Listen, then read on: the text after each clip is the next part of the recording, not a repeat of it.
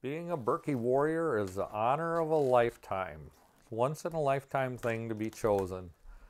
And our plan tomorrow is to go out together, skiing strong at the start, and then get into our pace and try to get as far down the trail as we can before the weather warms up. And the second half of the course, we'll see how it goes and play it by ear. But this is the honor to be the Birkie Warrior. Arrgh! The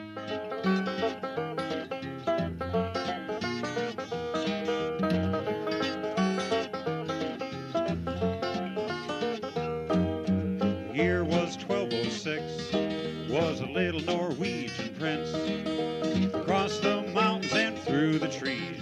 They carried that baby on wooden skis, Civil War running wild. So the Birkebeiner saved that child. For 55 kilometers at a perilous pace, they won the first Birkebeiner race. Feeling good, feeling fast. And when I get to the end, gonna tell all my friends that I did it by myself.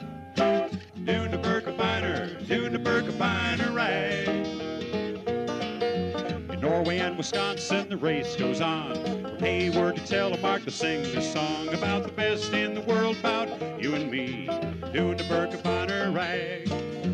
Thousands of skiers and a marching band, they'll line the streets, they'll give us a hand. From around the world, they've come to see me do the Birkebeiner rag.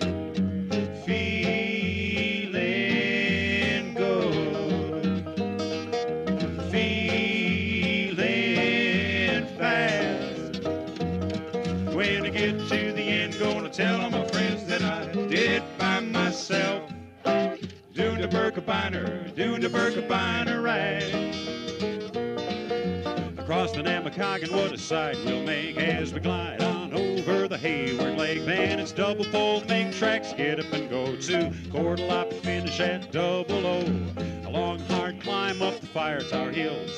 Test our wax, it'll test our wills. And when across that line, they're gonna cheer for me, doing the Birkebeiner rag. Feeling good, feeling fast. When I get to the end, gonna tell all my friends that I did it by myself.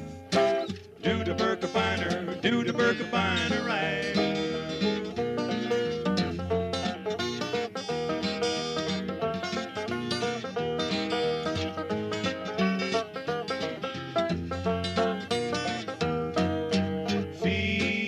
Feeling good, feeling fast.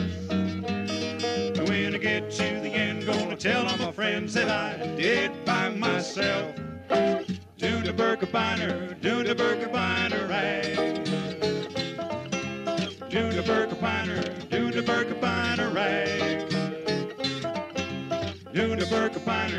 the Birkebeiner rag.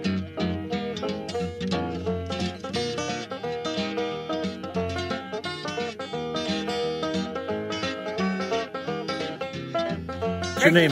Sasha. Virgil. You guys enjoy yourselves, okay? 39K. You got it.